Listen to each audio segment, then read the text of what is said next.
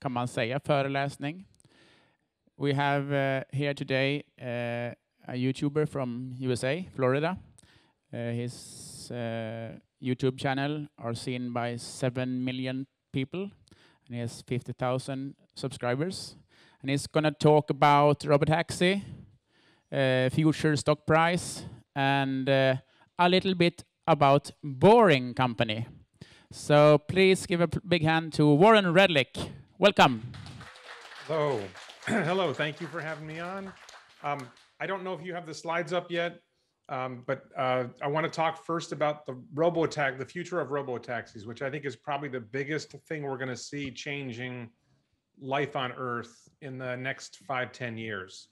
And I want to start by saying robotaxi, the idea is a vehicle that drives around and picks people up and takes them places, or does other things besides taking people places, similar to what Uber and Lyft do now and taxis do now, but with no human driver needed at all. The vehicle drives around 24/7 or 18 hours a day. When it needs to charge, it goes and it gets charged somewhere. There's some level of human involvement probably at the charging or cleaning or maintenance. So just that for a background. And then I don't know if you can see the slides yet, but right now the cost of a taxi ride, it's hard to measure the cost of a ride in a taxi or an Uber because some rides are short and some rides are long. And the price of a ride per mile varies depending on how far you're going and where you are and what context. But roughly today in the wealthy world, in the United States and Europe and Japan, the cost of a taxi ride is somewhere in the ballpark of $3 a mile, $3 US a mile, or $1.86 per kilometer. The cost of an Uber ride is around $2 a mile or $1.24 a kilometer. I actually rode Ubers and Lyfts, which is similar to Uber if you're not familiar with it, in New York City and Las Vegas fairly recently. I found it was more expensive than $2 a mile. It's more like $5 a mile. So I did research to try to come up with what roughly they cost, and I've seen $2.50 a mile for Uber and Lyft pretty consistently. Recently in the US, there's been a shortage of drivers and the price has gone up. So one of the questions that comes up is, well, what will it cost to ride in a robotaxi? And basically what you're saving, number one, is you're saving the cost of the human driver. If you don't pay for the human driver, what are the other costs? And one of the goals in my mind for a robotaxi world is how low can you drive down the cost to the fleet operator, whoever owns the vehicle, of riding around, and of the cost of the robotaxi operating, because that translates to lowering the price for a person to ride in it. So the initial goal would be, can you get robotaxis to cost less than an Uber? And my view when I look at Waymo, when I look at other attempts to do self-driving cars, they tend to be very expensive. And I'm going to sort of break down with you where I think Tesla is heading in this world of robotaxi cost per mile. So you start with cost of the vehicle over the total vehicle life in miles. So if a vehicle, and then you have operating costs, electricity, you have maintenance, you have repairs, cleaning, there's other costs that go along with it. I'm going to the second slide if the slides are up. So on the second slide, I have an example, a 2018, a 3-year-old Tesla Model 3 was estimated in 2018 to cost somewhere between 18 cents and 25 cents a mile for the owner of the vehicle. This is both from Elon Musk and from a company called Tesloop, which was operating Teslas, not self-driving, but operating Teslas in a long distance driving environment where it would take people from, I think it was Santa Barbara, California to Las Vegas, Nevada, and to San Diego, California, sort of a triangle route there. And they were charging people to ride in the vehicle. So a 2018 Tesla Model 3 cost about $40,000. You could figure the vehicle would last about 400,000 miles. $40,000 over 400,000 miles works out to about 10 cents a mile, amortizing the cost of the vehicle over the life of the vehicle.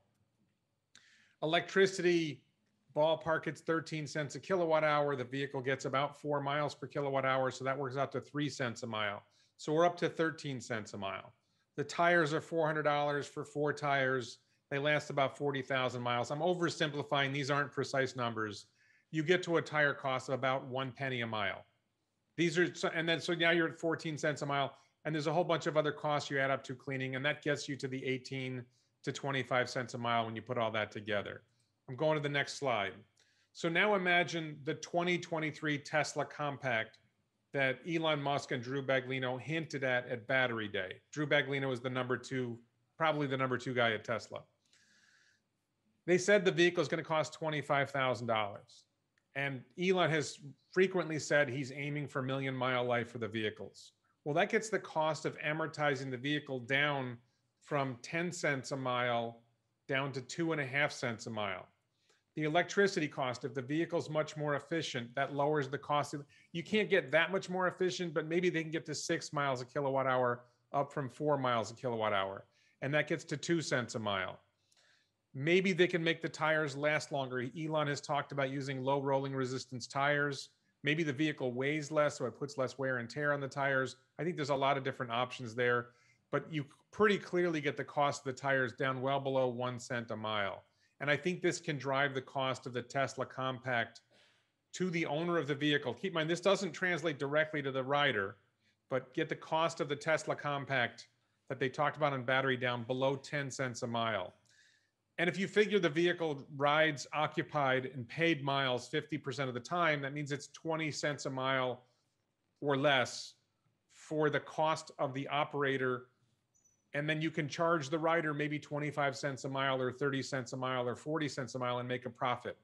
In the early days, you only have to beat $2 a mile at the Uber cost to make money. And then you make a ridiculous amount of money per mile if you do it that way. So I have a vision. This is something I'm actually working on. We'll see if I get anywhere with it, of a single passenger robotaxi. Elon said, and I think he's roughly correct, that 80% of all trips, all passenger trips, are one person going from point A to point B. You're driving your car alone.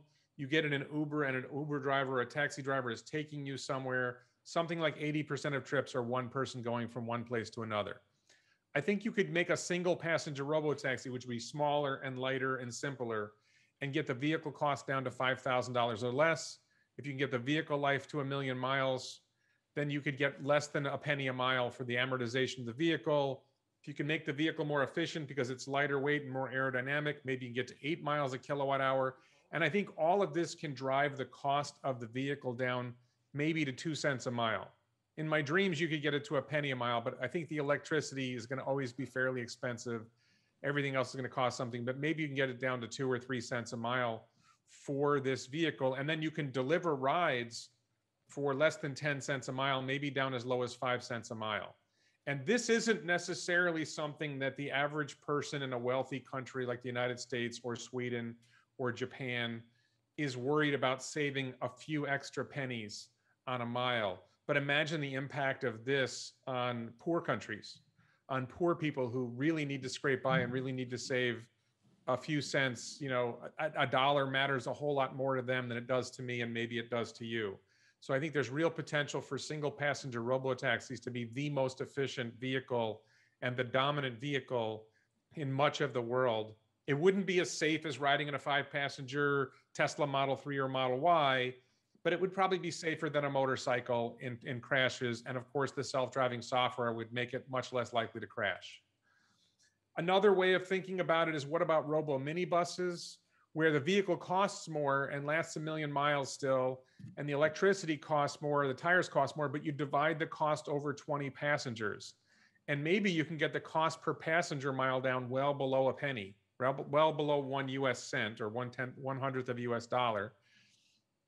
And then you can maybe charge people 2 or 3 cents a mile for rides. So somebody traveling 100 miles or 160 kilometers only spends about $1 or $2 to get where they want to go.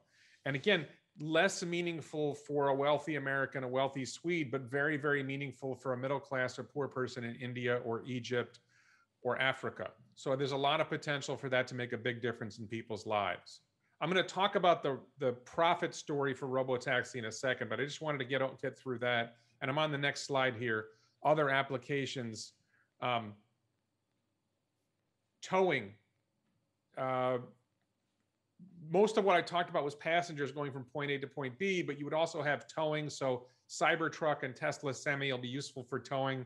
That's going to be a different business model in terms of cost per mile. Maybe towing is going to be about cost per kilogram mile. I'm not sure how you're going to, or kilogram kilometer. I'm not sure what the model is going to be for that. I also think in a world of towing, I assume it's similar in Sweden. In America, we have contractors who drive around in pickup trucks and vans, and they bring all their tools and all their equipment to the job site. And then the van or truck sits there at the job site for 2, 3, 6, 8 hours, not transporting anything anywhere, and thus not being useful other than to hold stuff. And I think one thing that we will see in the future is contractors and other people who are providing services on site will have custom trailers, and instead of driving a truck around, they'll summon a Cybertruck to tow them to their job site, drop off the trailer, which has whatever they need, including batteries possibly. The truck then drives off and does another towing job. And it makes the goal is basically to make the simulation that we're living in more efficient. So another thought is sleeper buses or sleeper mini buses where people live a nomadic lifestyle and they travel from city to city, and they don't worry about getting a hotel. They just get on a bus and go to the next city for the next party. This is, we would call it bohemian in American theater terms. I'm not sure what you'd call it in Sweden. And I sort of, I'm open to what are some other possibilities for robotaxis in this future world. So that's what I wanted to talk about with robotaxis. I'm going to talk about robotaxis again in the next part of my talk about Tesla and the Tesla stock. But I'm done with this set of slides, so I don't know if people have questions. Do anyone have questions? Raise your hand about robotaxis. We have a more question in the end in this evening. In about robotaxis. When do you think robotaxis will be this? Right, I'm going to mention this a little bit in the next talk, but I personally, I think we will see a robotaxi network operating somewhere on Earth before the end of 2022. I tend to be very optimistic. I don't think it's actually very important when it starts. What matters is what happens once it starts, which if it's 2 years from now or 5 years from now, there aren't enough vehicles to make the robotaxis have a big impact on the world or a big impact on Tesla's profits until Tesla makes more of them. So, but I do think we will see something close to perfect full self-driving or better than human full self-driving by the end of 2021. And by the end of 2022, I think we will see a robotaxi network operating somewhere. My guess would be Florida, which already has made them legal, and they're protected. There's a very nice law here in Florida. Las Vegas, California is a really good candidate because they have the Boring Company tunnel system, which is already operating in the Las Vegas Convention Center. So we could see that going autonomous soon. And then it seems natural that once they have it operating in Las Vegas would be more, the population in Las Vegas would be more ready for them to operate on roads. And then California is likely, and China is likely, just because California has tended to be favorable to these things, and China seems to me to be more willing to try things. Las Vegas would happen first because they have just one road, one single road, and in a tunnel. So that would be a couple of months or half a year. They have about 2. I'm going to talk about Las Vegas later in the third part of the talk. But Las Vegas has 1.8 miles of tunnel now. They are working on extending that to the first casino. And ultimately, they're going to have at least 20 or 30 miles of tunnel in the current plan, which I think will grow. So we don't know by the end of 2022 how much of the Las Vegas loop will be done. Thank you. You to take their stock price. And once I said, you have a nice T-shirt. We talked about an hour ago for Giga Berlin. So nice. Thank you. The machine that builds the machine. So I'm sorry, did you want me to move to the next part of the talk? Yes. Okay, so if you have the slides up for Sweden TSLA, do you have those up? Now we have. Yes?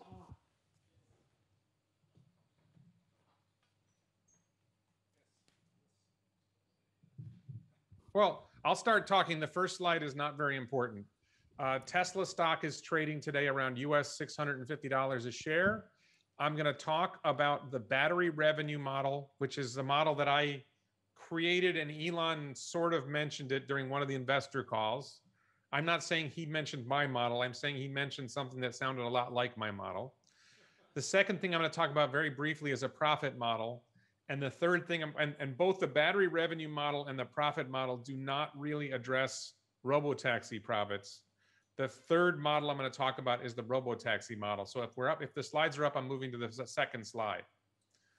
So the battery revenue model starts with this question: how many batteries in kilowatt hours or gigawatt hours does Tesla use? And how much revenue does Tesla generate with those batteries? So then you can look at it and say, well, what's Tesla's revenue per kilowatt hour or revenue per gigawatt hour? Once you have revenue in the future, you say, well, how many kilowatt hours or gigawatt hours? I would go with gigawatt hours. How many gigawatt hours of batteries will Tesla use in products that it will sell? What revenue will that generate? And then you apply what's called the price sales ratio to figure out what Tesla's market cap should be and what its stock price should be. So I'm going to the next slide. So we're talking about a fictional Tesla Model 3. This is one way of looking at what the dollars per kilowatt hour or dollars per gigawatt hour would work out to. So if you imagine a fictional Tesla Model 3, this is not a real Tesla Model 3. Imagine a Tesla Model 3 that cost $30,000 US and had 50 kilowatt hours of batteries in the battery pack. That would work out to about $600 per kilowatt hour of revenue, or $0.6 billion per gigawatt hour of revenue. This is an estimate. I think the average Tesla costs more than that. The lowest price Tesla Model 3, I believe, has 54 kilowatt hours of batteries in the US at least.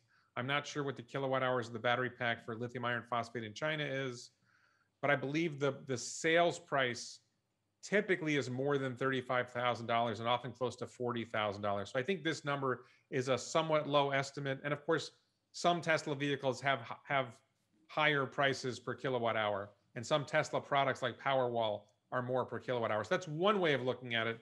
Let's look at another way. In 2020, Tesla produced 500,000 cars, and the average car had roughly 60 kilowatt hours of batteries. That works out to about 30 gigawatt hours of batteries. And Tesla's revenue in 2020 was about $30 billion. There probably were some other batteries that were used in other products like Megapack and Powerwall, but they tend to be small as a percentage of Tesla's overall operations. So the revenue works out to about $1 billion per gigawatt hour. So we're somewhere between $0.6 billion per kilowatt hour per gigawatt hour and $1 billion per gigawatt hour. I'm going to use $1 billion per gigawatt hour because that's easy. So let's move on to the next slide. In 2021, I'm estimating that Tesla will produce about 900,000 cars. I think it's probably going to be a little short of that, but somewhere between 860,000 and 900,000. If we assume the average car has 60 kilowatt hours of batteries in it, it works out to about 54 gigawatt hours of batteries. And at $1 billion a gigawatt hour, it works out to about $54 billion in revenue for the year, which is not quite a doubling of revenue for Tesla in 1 year. Now, I actually estimated Tesla's revenue a couple other ways. I'm not including that in the slides, but I've come up with revenue estimates for Tesla for 2021, pretty close to $54 billion. And we're going to learn a lot more in a few days when we get the Q2 earnings report. But I think this is pretty close. It's going to be 50 billion to 55 billion, somewhere in that range. Let's move ahead to the next slide. So looking at 2022, there's a key moment in, I think it was the Q1 investor call. Maybe it was Q4 of last year. Drew Baglino was asked something about batteries from suppliers. And he said that they expect to get more than double the supply of batteries from suppliers in 2022 compared to 2021. Well, if 2021 is 54 gigawatt hours of batteries, then 2022 will be about 120 gigawatt hours of batteries from suppliers. And you have to add to that the batteries that Tesla is producing in their own gigafactories or their terafactories, the 4680 cells. So you'd get to about 150 gigawatt hours of batteries if you follow that model, and you would get revenue of about $150 billion. I'm forecasting revenue for Tesla for 2022 somewhere between 120 billion and 150 billion. Now, one of the ways you can value a company is by looking at what's called the price to sales ratio. So Apple Computer, or I think they just call it Apple now, their price to sales ratio is about 7. If you say Tesla's price to sales ratio is going to be 8, and Tesla is a faster growing company and their profit is growing faster, there's a lot of reasons why Tesla would have a price to sales ratio higher than Apple. You would get a valuation with a price to sales ratio of 8 of around $1.2 trillion. And that translates to a Tesla stock price of about $1,200. Well, let's skip forward a bit. Let's look at the year 2030. And let's say Tesla achieves its goal that's stated at Battery Day, that they're going to produce 3 terawatt hours of batteries. And they're going to continue buying batteries from suppliers. And they're going to buy another 3 terawatt hours of batteries from suppliers. That would get you to 6 terawatt hours or 6,000 gigawatt hours of batteries. At $1 billion a gigawatt hour, you'd have $6 trillion in revenue. But I think it's safe to say that the revenue per gigawatt hour is going to decline over time for a variety of reasons. Keep in mind, we're leaving out Robotaxi revenue and Robotaxi profit in this story. If you get to 4 trillion in revenue and you drop the price to sales ratio by that point to 5, which I don't think you actually would. I think Tesla will still be growing faster in 2030 than Apple is growing now. But I'm trying to use somewhat conservative. I know this is going to sound crazy when I say this, but I'm trying to use somewhat conservative numbers. And I get to a price sales ratio of 5, a valuation of $20 trillion, which is roughly 10 times the valuation of Apple Computer right now, and a Tesla stock price of $20,000. So that's the battery revenue model. Really quickly, I want to talk about a profit model. And I'm going to, this is just a one slide thing, where on the next slide it says profit model. Revenue has been growing fast, but profit is actually growing faster. Profit is growing faster because Tesla is now locating factories closer to the customer, closer to the buyer. So the vehicle, they don't have to ship vehicles through the Panama Canal to get them from Fremont to Europe. They don't have to ship them across the ocean to get them to China anymore. Soon, Berlin will be delivering vehicles to Europe. China will be delivering vehicles to Asia. And Texas and Fremont will be supplying vehicles to North and South America, and that dramatically reduces costs. The newer factories are more efficient. It costs much less to produce a vehicle in Shanghai than it costs to produce a vehicle in Fremont. Texas and Berlin will have lower costs because they have more efficient models for vehicle production. Labor costs are probably higher. Supply costs might be a little higher, but the efficiency of the factories is likely to be significantly better, and certainly better than Shanghai, and certainly better than Fremont. So we're going to see a shift in Tesla's cost structure to see lower costs. Plus, and Elon talked about this, they'll deliver the vehicles to the customer quicker. The time from paying for the supplies to delivering the vehicle to the customer and getting paid shrinks and maybe goes to less than 0. And that makes Tesla a much more profitable company. So for that reason, as we see the transition from one factory in Fremont producing most vehicles to 4 factories around the world producing vehicles much more efficiently, we're going to see much lower costs for the revenue, and so a higher margins. So the thing I would say to take a look at is the 4th quarter of 2022. I'm projecting, and this is based on my own estimates of Tesla's revenue, and a guy named James Stevenson, whose Twitter handle is ICannotEnough, his prediction of where GAAP net earnings, where EBITDA, which is a form of profit, or GAAP net earnings is going to go. In the 4th quarter of 2022, I see Tesla's GAAP net earnings reaching $6 billion. And I think Jim Stevenson probably agrees with me on that. If you start taking a forward look on where Tesla's earnings are going, if they have $6 billion in net earnings in the 4th quarter, without any growth going forward, they would be doing $25 billion a year in earnings. And it's still a fast growing company. Price earnings ratio of 100 would value Tesla at $2.5 trillion or $2,500 a share. That's where I see the profit model going. And you can tweak a lot of these things and you can come up with arguments one way or another. I would say my $25 billion number here for looking forward is low, and you'd probably be looking at $30 billion a year in earnings.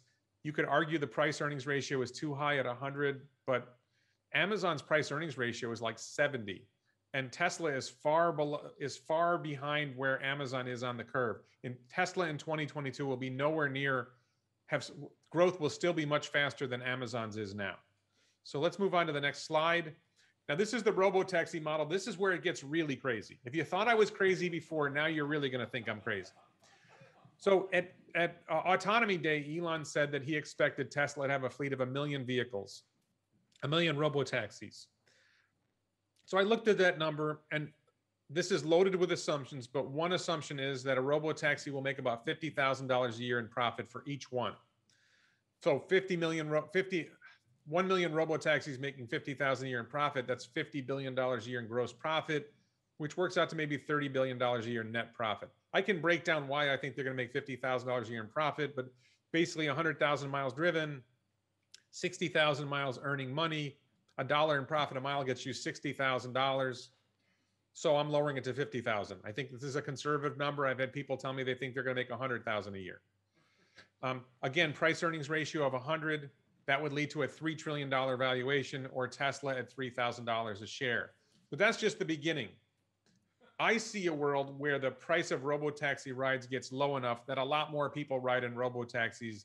At a certain point, you get people deciding, I don't need to own my own car anymore. I'm going to ride in Robotaxis, and that's going to be my lifestyle. But even before that, you don't even have to get there yet. For the next slide, we're on the next slide here with 10 million Robotaxis. Suppose they have 10 million Robotaxis, and because they've increased the volume, they've increased supply, demand, the price comes down. So now instead of making $50,000 a year in profit each, they're only making $30,000 a year in profit. That leads to $300 billion a year in gross profit, or $200 billion a year in net profit. With a price earnings ratio lowered to 60, which again, I think is conservative, you get a $12 trillion valuation, and Tesla trading at $12,000 a share. Now I want to get really crazy. Next slide. 100 million Robotaxis. A large percentage of the world's population has decided, I don't need to own a car anymore. At least the rich world's population has decided, I don't need to own a car anymore. Doesn't make sense for me to own a car anymore. I'm going to ride in Robotaxis. And each Robotaxi now only makes $10,000 a year in profit. So the price for a Robotaxi ride has come down dramatically, right? For you to only make $10,000 a year on each Robotaxi. But that's $1 trillion in gross profit. Call it $700 billion a year in net profit. With a price earnings ratio of 40, again, I think that's conservative. I still think the company's growing fast at this point, but let's call it a price earnings ratio of 40. That's a $28 trillion valuation, and Tesla's trading at $28,000 a share. And this is without selling cars or Tesla Energy or any other revenue or profit from any other part of Tesla's business. $28,000 a share on the Robotaxi model alone. So those are three models for where I think Tesla's stock price can go. The first two, again, do not include Robotaxis at all. The third one ignores the others. And I think you can, to some extent, add them together, and you can easily see my own model. I see Tesla getting to I try to oversimplify. I have a model that says in 2026, I see Tesla going to $25,000 a share. I see Tesla going to $50,000 a share by 2030. And then I have some extreme scenarios where things get better than I anticipated, and Tesla could go to $100,000 a share or higher.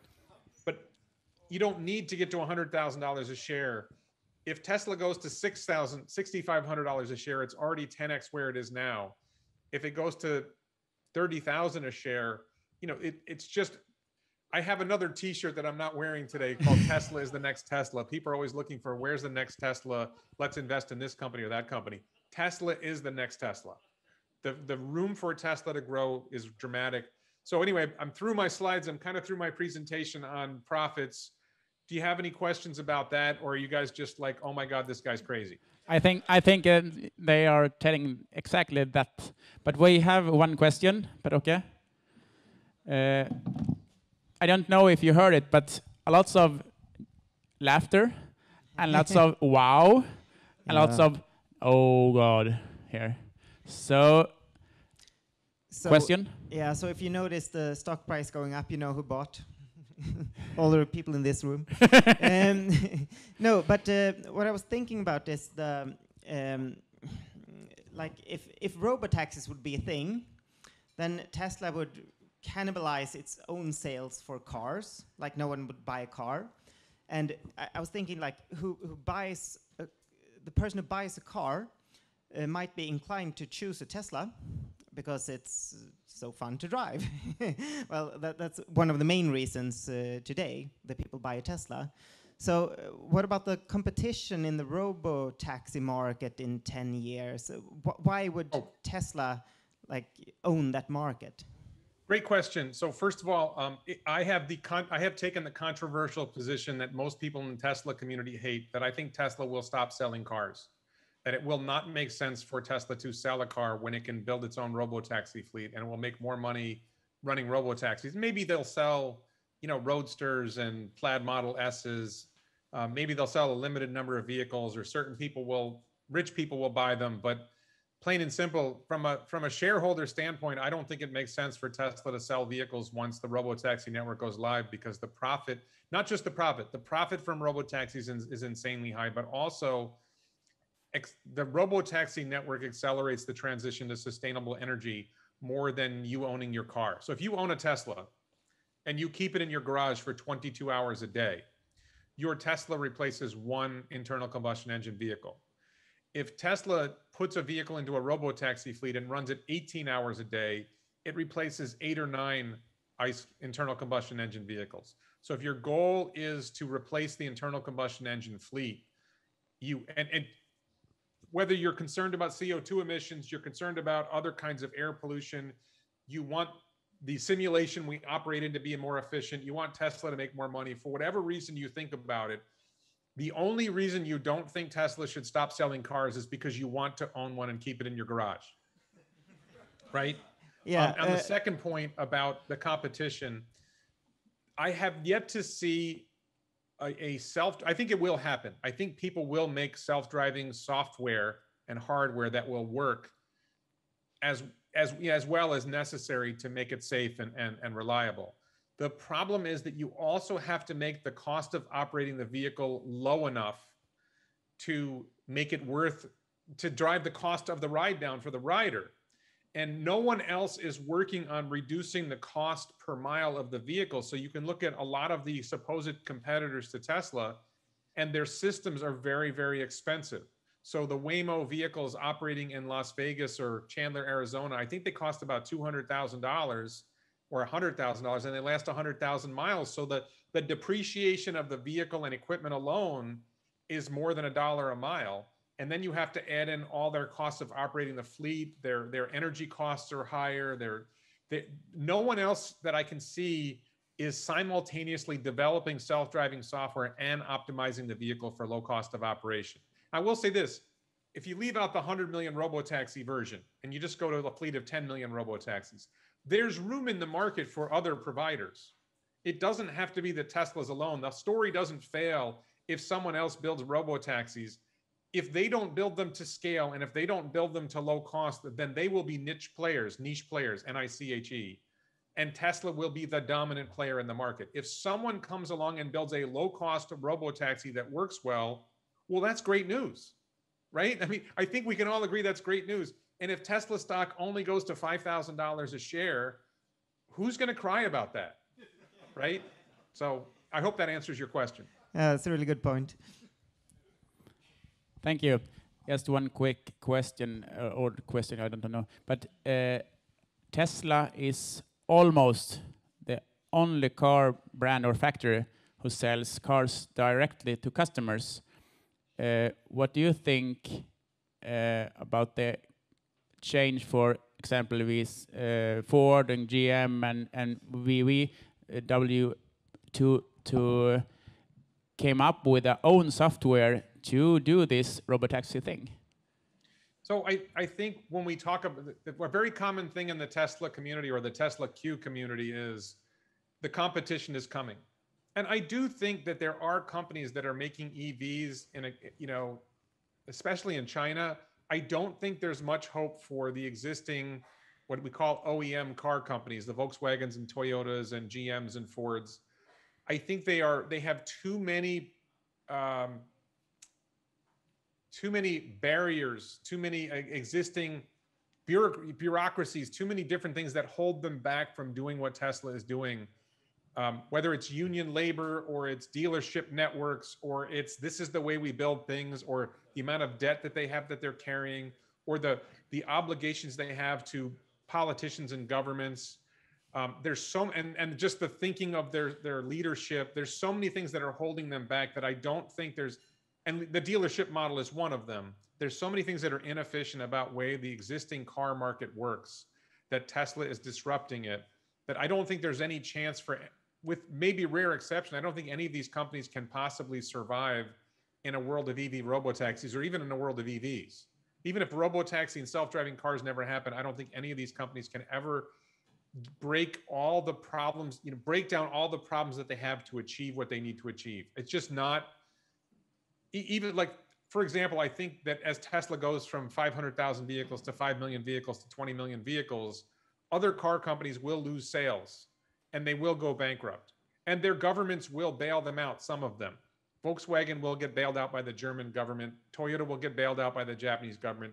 They will solve their debt problems. But whenever they get bailed out, there will be strings attached. There will be an expectation that you're going to hire more union labor, that you're going to do things the way that the government wants you to do them. And those are things that are exactly the opposite of what you need to do to make vehicles efficiently and serve customers well.